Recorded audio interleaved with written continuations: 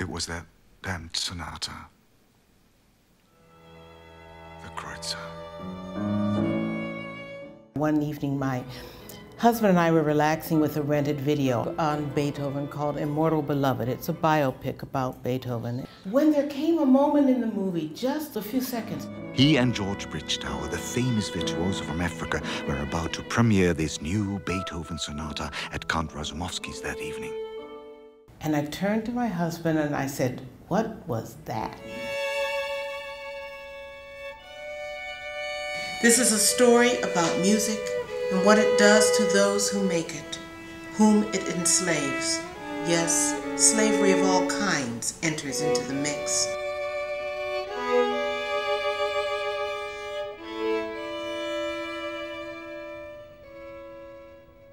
Although the skin of our protagonist does not play so great a role in his advancement and subsequent fade from grace as might be imagined.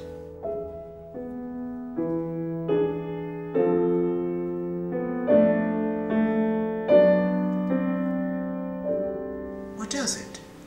Rather, let us say that the racial divide has not yet been invented. His life is an improbable story, where the great composer Franz Haydn actually discovered the child genius in the servants' quarters. He played across Europe, all the way to Paris, to London's royal court, but his greatest triumph came in his early 20s when he traveled to Vienna and inspired Ludwig van Beethoven, arguably the greatest composer of all times, to write his most stunning violin sonata for his new lunatic mulatto, as he called him.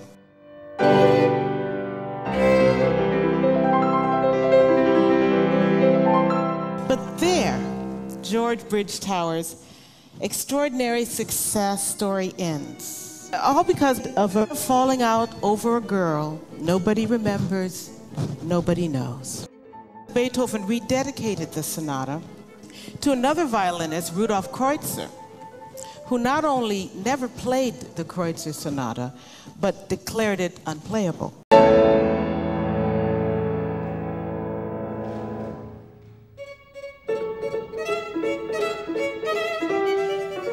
Disappearance. A boy and his violin. That's it. He was born to a drug-addicted woman. Both small, unremarkable. Until one of them moves. The boy lifts his arm, or the violin floats up to kiss his chin. And then he was placed in foster care. A man can vanish between the downstroke and the first note sigh, from one word to the next, a wink and a nod. This woman, she hit him with baseball bats. His legs were broken in 18 places. They said he might not walk. He'll evaporate under a lady's glance as her smile slides across the room. And the doctor said that if there was anything that kid needed at the time, it was a mother. But a boy looks out from the backs of his eyes. A boy stays where you put him, invisible, until you hiccup, and suddenly he's there.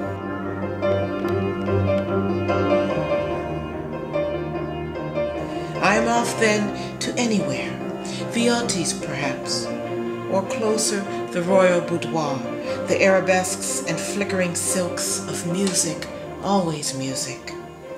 Only music now can save me. Ready? You either have da da da dum da da da dum dum dum dum, or you have dum dum dum dum. Dum.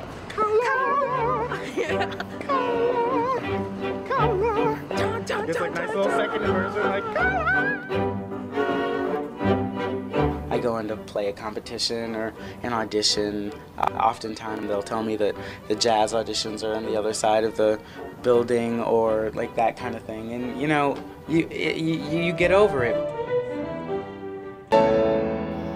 All my life, I've been confronted with variations of that old line, "What's a nice girl like you doing in a place like this?" And early on it was, "What are you doing in the orchestra playing cello?" What are you doing studying German? Apparently these were not Black-approved activities. The implication being that an African-American poet had no business dabbling in European culture. And somewhere in America, the next great artist is doodling on their homework.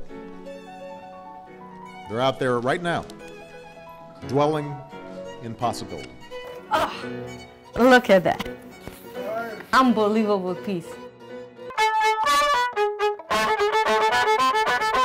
We need them to succeed.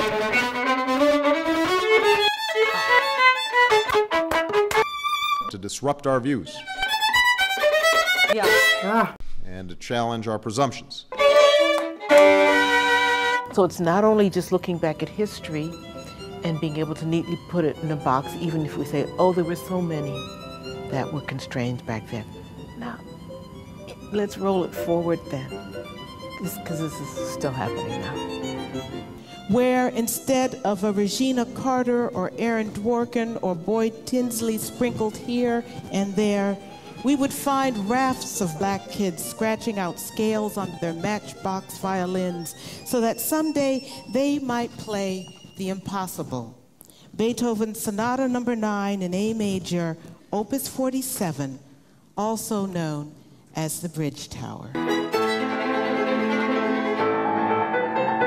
What you will hear at the beginning of that sonata is something that everyone thought was insane at that time. You will hear a solo violin.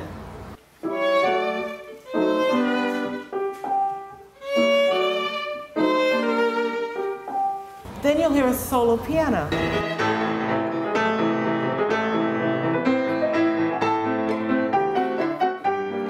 And it's a call and response. They talk to one another. It is the power of music to carry one directly into the mental state of the composer.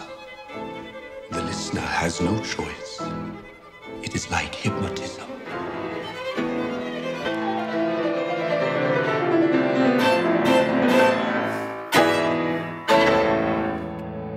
So the poet as witness.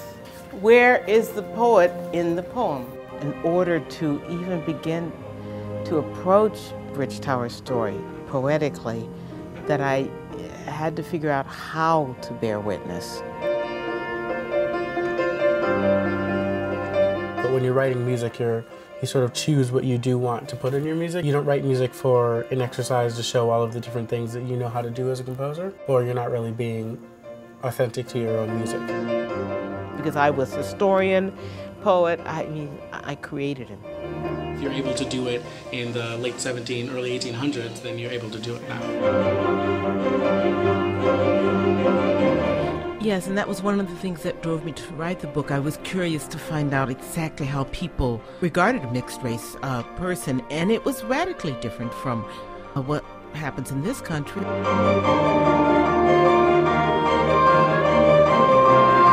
It's also really incredible that this mixed race child could grow up and become a prodigy 200 years before, Obama becomes president. There are so many parallels and echoes here.